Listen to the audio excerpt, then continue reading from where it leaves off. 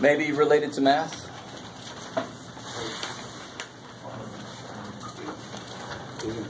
Even more specifically related to the test tomorrow? Would be good? Yeah. Yeah. It's the final exam. Oh,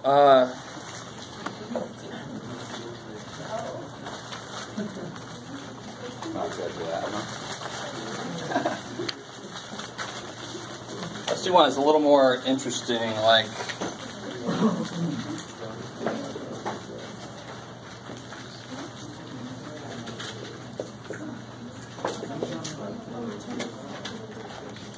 do I like it? Yummy. So here's a request to do another sum problem. So it's the numbers between 2 and 5. Good. You'll be adding a 1 and then dividing. So you can think about j starts at 2 and then it goes to 3 and so forth. So what does it look like when j is 2? 2 plus 1 over 2 plus or minus 1. Plus, what's it look like when j is 3? 4 plus 1 over 4 over 2.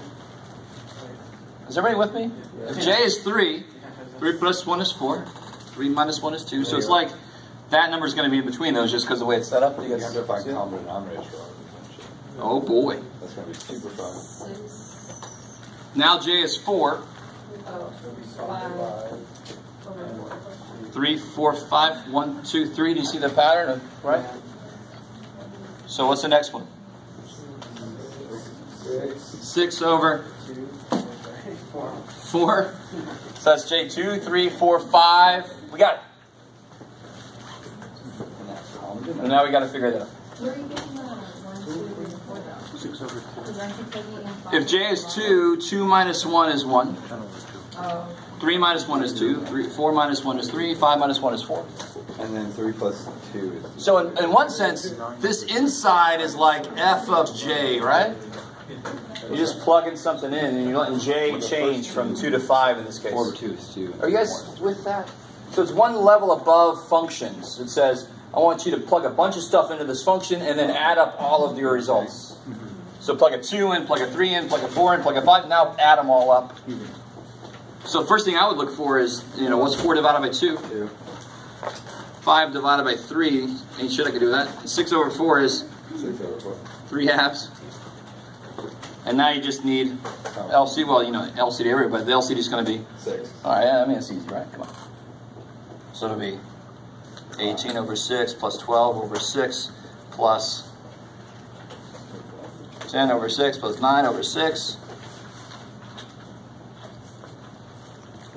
49 over 6.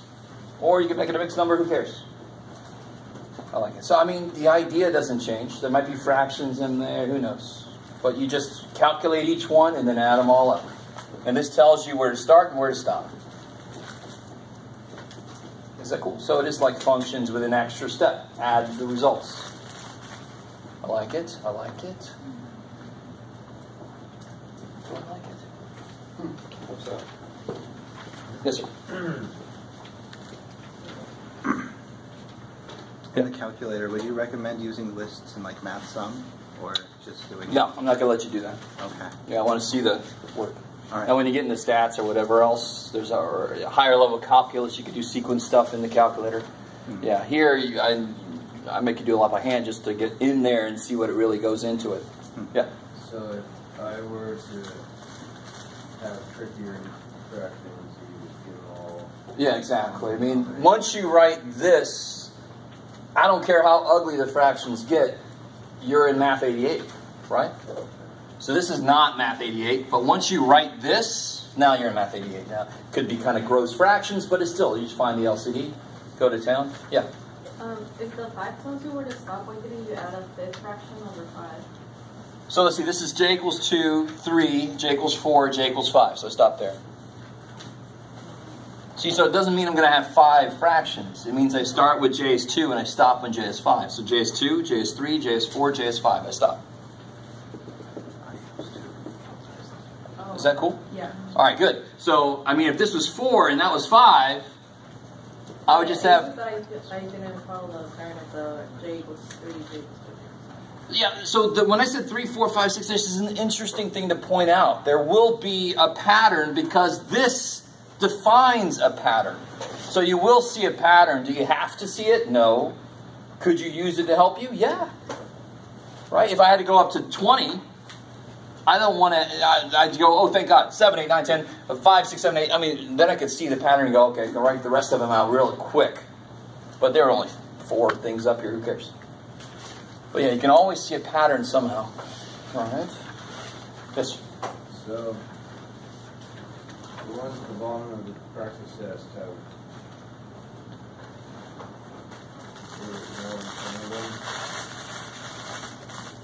Number 14? Number 11 and 12. Oh, okay, 11 and 12. So what about them? Oh, I'm sorry, I looked at the wrong practice test. I gave away my... Oh. So A and B of 11. 10 and 11. So the thing I'm confused about is you have that sigma sign, the capital sigma, Yeah. and then in front of it you just do whatever it indicates. Like would you multiply it by n squared minus n? No. So, all right. So if I said f of n equals n squared minus n, what would f of 4 be? 4 squared. Yeah, 4 squared minus 4. Right? So when I see this notation, the difference between this notation and this is not as big as you first think. So on this problem I said go from, what did I use? N equals 1 to 5. So you just plug a 1 to 5 in. Minus, right? Yeah. You plug a 1 in, like do f of 1 plus f of 2 plus. So I don't know if it's going to help you. That actually, part of my brain is like, oh, if that helps you, that kicks ass, because students normally don't like function notation. But function notation is just so freaking beautiful. Plug a 1 in, plug a 2 in, up to 5. So if it was I cubed minus 11, you just plug a 1 in. Well, yeah, depending on, and what does that one start at? It starts at, that one starts at 3. You see that? So plug a 3 in, plug a 4 in, plug a 5 in, plug a 6 in. Exactly. So the bottom tells you where to start, the top tells you where to stop, and there's natural numbers in between. So there's no 4.5. No, exactly. Now, like I said, you could define, but then you'd have to give what's called a step size. So here the step size is 1, because they go from 1 to 2 to 3. But I could say step by 0.5, and then it would be 1, 1.5, 2, 2.5. That would be the next level of this. In between. Like But then I have to further subdivide it, right? Yeah. Yeah. So it depends on the steps, what's called the step size. Do you have to understand that at all for now? No. But somebody had an earlier question about that. The step size is understood to be 1 normally. And that's what it will be for us. Yeah. For number 7, 7b, you got no solution. Was that because you just plugged in your answer? Yeah, exactly. Yeah, into the original. So if the answer makes any, so help me out. Remind me, what's the domain for this? Doesn't even matter if I put 7 there. I could put anything I want to there. So what's the domain for that? log A? It's very related to a radical. All positive real numbers? Now think about it. What does a to the x look like? What does a to the x look like? Can somebody draw that in the air for me? What is a to the x? Like 3 to the x, 4 to the x? You're doing a log. So that looks like this.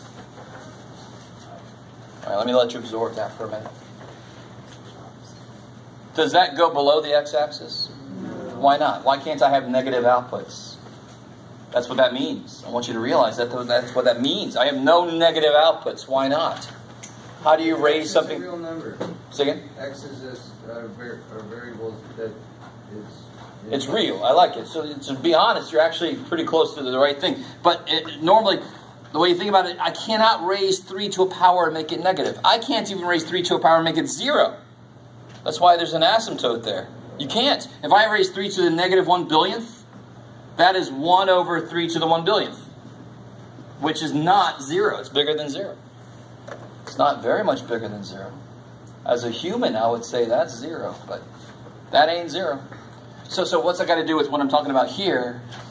If my outputs here can't be, have to be from 0 to infinity, my inputs here have to be from 0 to infinity, because these are what kind of functions? How are they related? Inverses of each other. They're inverses of each other. And that's why the picture for log looks like this. So what's the smallest input I could use? Almost 0. So the domain of this would be 0 to infinity. What's got to be true is the inside has to be greater than 0. What got me off on that point? Who asked me? What were you asking me?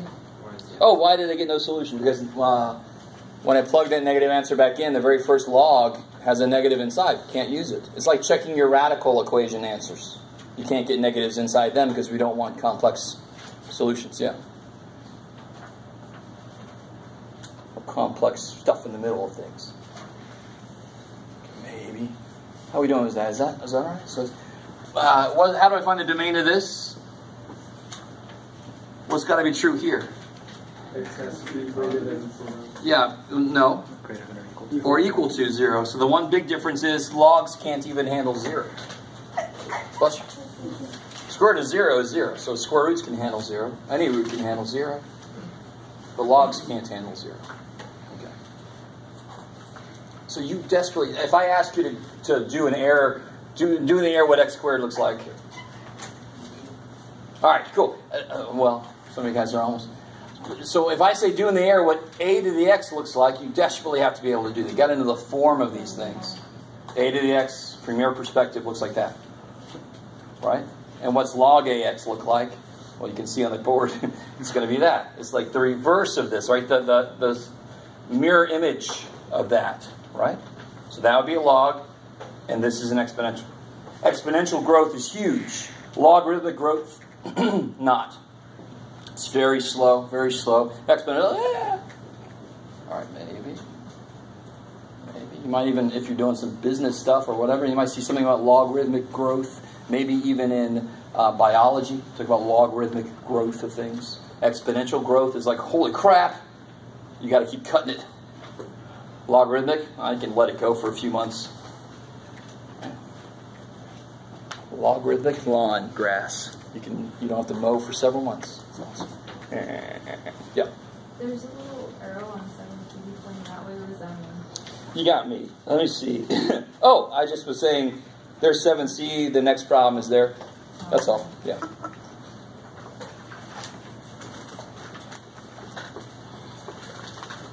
Can you solve 6B? 6, which one? B. Oh, so the first thing, how did 6B start? Was it just, was there a 2 out in front of it? I gave all my.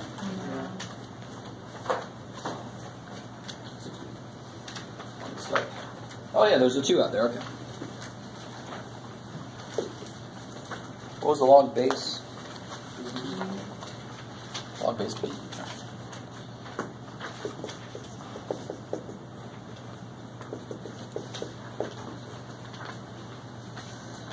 And then it was minus 2.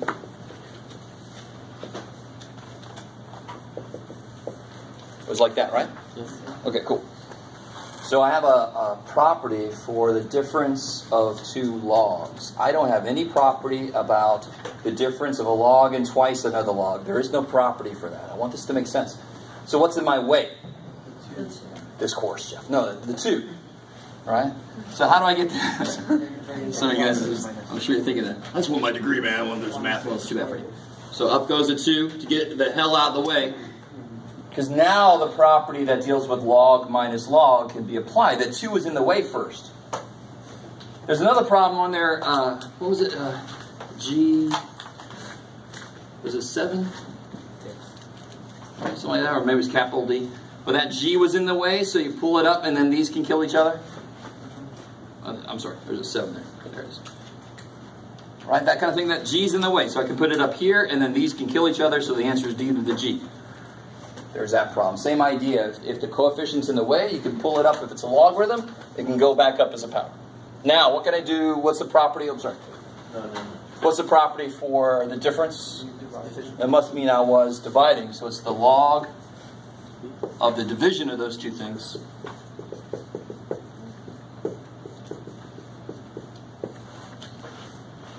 Now, real quick. Is everybody cool with what I got up there so far? No. What's up? What happened? We all know this property. Log base B of A minus log base B of C equals log base B of A over C. Okay. I know I said that as a declarative statement, and I stand by it. We all know this is true, because logs are powers. When I subtract powers, when I was dividing the stuff, they have the basis. That's why that property makes sense. That's all I just did. There's A, there's B, bam. Or C in this case, right?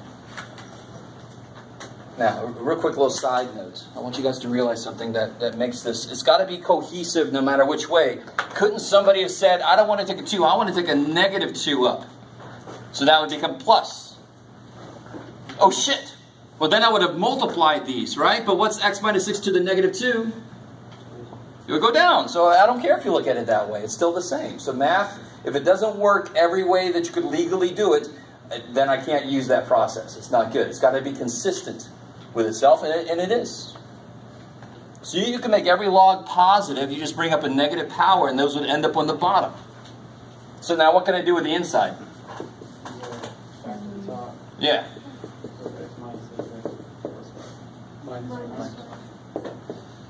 I like that. You guys get a minus 5. What are you talking about? And then you can kill the next minus 6, and then it's 6 minus 5. Okay. All right, maybe. Possibly. Could be. Yeah. The first one. The graph the log? Okay.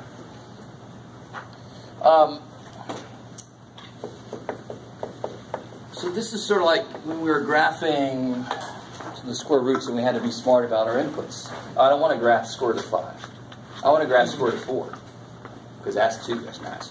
So here, if I want to make an XY table, and you have to know going in, it's going to look like this. What we need to figure out are their specifics. So don't give me this as an answer. But you should know that that's the look of it. It's got to look like that. You just want to find specifically where are the anchor points and then put the shape on it. So what are some smart things to put here? What can I take the log base 2 of?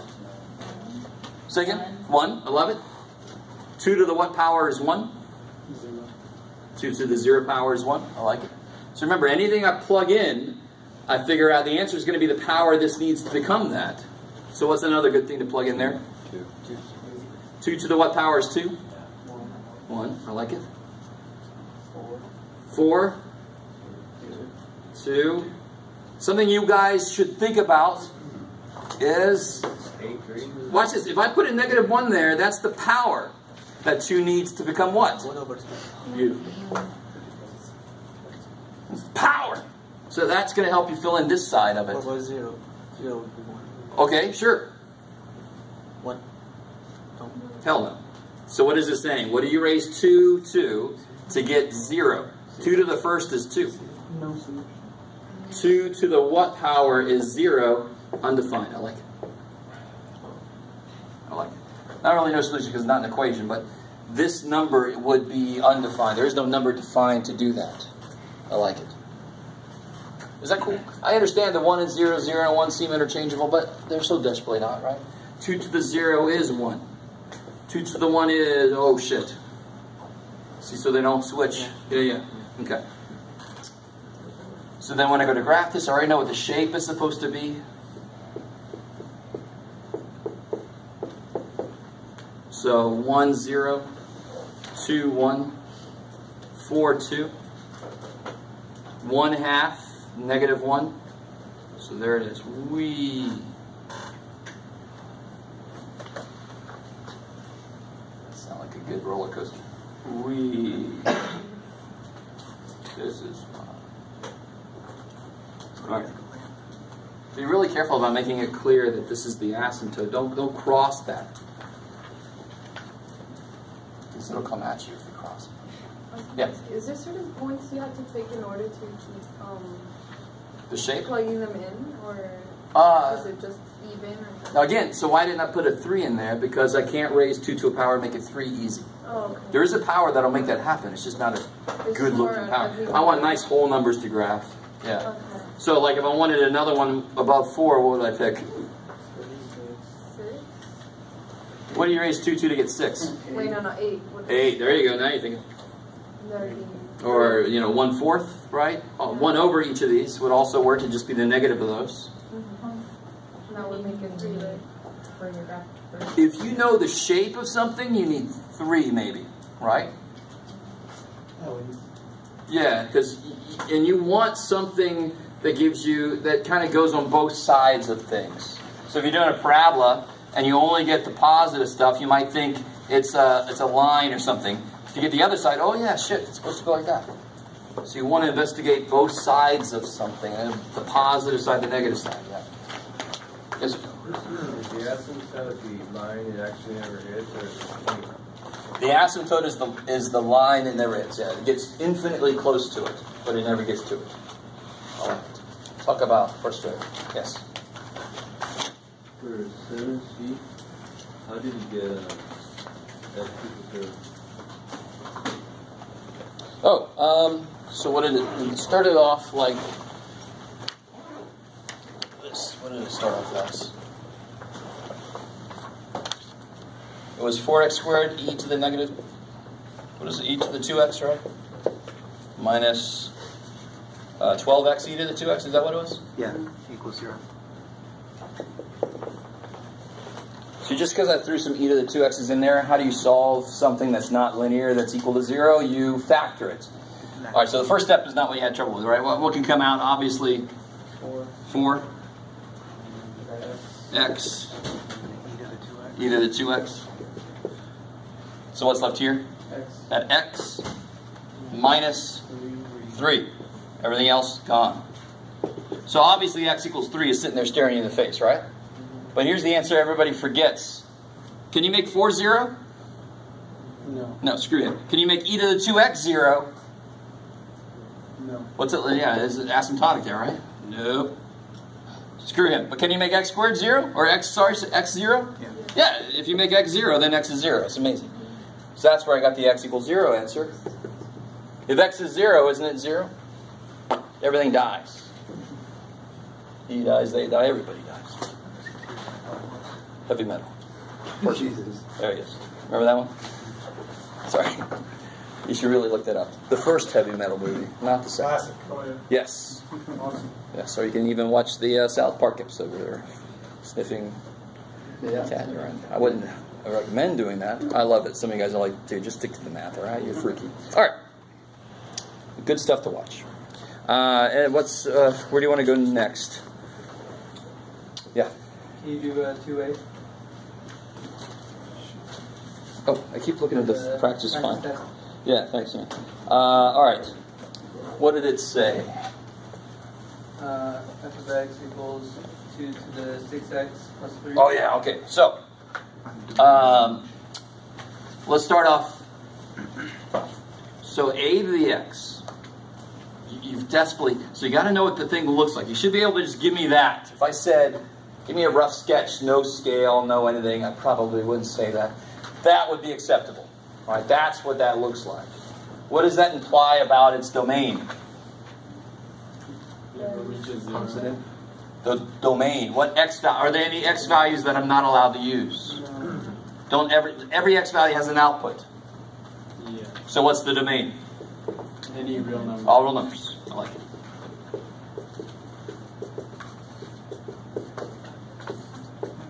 That symbol means all real numbers. I don't know if you know that. Just the R. R with an extra spine to it, right? Okay. Double spine R. What about the range? Yeah, you do. You look at the picture. Numbers that are greater than The smallest. It doesn't quite get here, but what's almost the smallest number? Smallest output. 0. 0. Almost 0. And then where does it go from there? Infinity. All right. So I can't change the domain. If I move it left or right, it's going to still be this. It's like an infinitely long bar. If I move it a little bit, it still goes to infinity in both directions, right? But if I move it up or down, holy shit. So if I did this, where does this asymptote go? Everything goes up 3. So where's the asymptote now? At y equals 3, right? So then it would look like that. So the domain is still the same thing. What's the range become now? 3. Almost 3 to infinity. Yeah, there you go. So it's all about knowing what the shape of something normally is, and then I'm going to give you some shifts maybe. So remind me for the second part. That's part A. For the second part, remind me. How do you find the domain of this? Say equal to or greater than or equal to 0. Almost. Or yeah, greater than or equal to. You said 4x plus 3 greater than or equal to 0. I like it. And then solve, right? Because the inside of a square root can't be negative. So it's got to be at least 0. So what's true about the logarithm? What's got to be true about the inside of a log? What was it? 2x minus 7. The inside of a log has to be greater than 0 because it can't even handle 0. Poor little dude. Again, it's all about knowing the shape. If you know the shape of something, you know it's got to go from 0 up, the inside does. The inside's not just x, so I've got to figure out what x values make that happen. So it's very much like what we did here. Same idea here, except it's got to be greater than 0. It can't even handle 0. Poor little dude.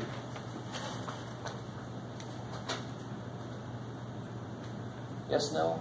It has a piece of time. What is it? Oh, it doesn't even matter. That's why I didn't even put it there. The base doesn't change anything. Right? I mean, it's no matter what the base is, the inside has to be greater than 0. Now here, of course, if that was a cube root, what would I say for the domain? Yeah, it'd be all real numbers then. Screw that. Because cube roots and all odd roots can handle, but the same thing doesn't apply here, so be careful. There are some things about logarithms that are sort of like radicals, but don't try to make too much the same. Don't.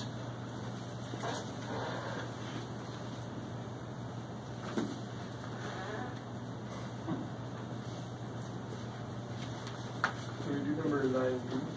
Not that one. Oh yeah, sure. There it is. So let's see. What did it say? It said h of something. G of x. H of g of x. No, it's just 2. Or it could be h of x. No. Wait. 9b. It's h of g of x. H of g of x, right? So where do you start with this problem? Chris is like, dude, I asked you.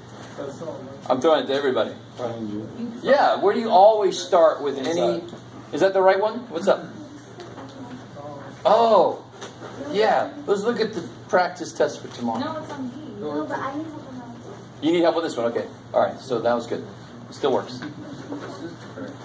No, he was looking at the practice file. Yeah. So where do I start with any simplification? I always start the innermost parentheses, right? I always start inside because that's order operations. It tells me to do that. So this will be h of what? H of x. Yeah, g of x is what? X cubed? Minus 2? Okay.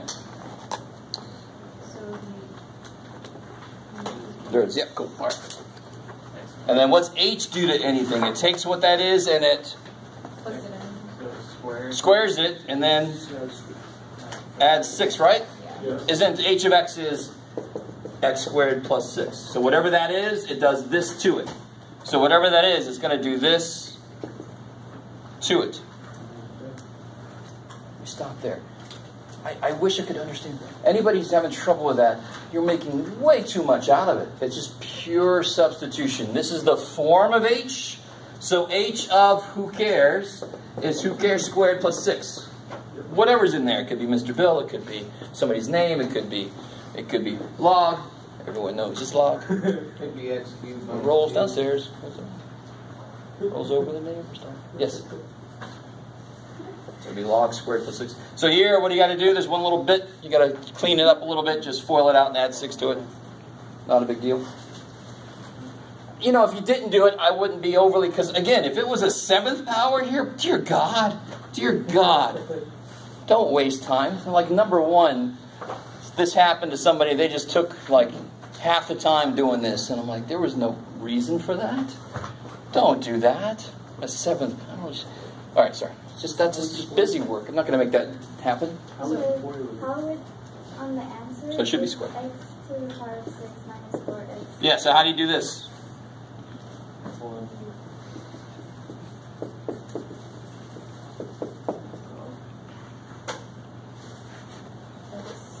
Yeah, cool. Right? So you get x to the 6 minus 2 minus 2 plus 4 plus 6.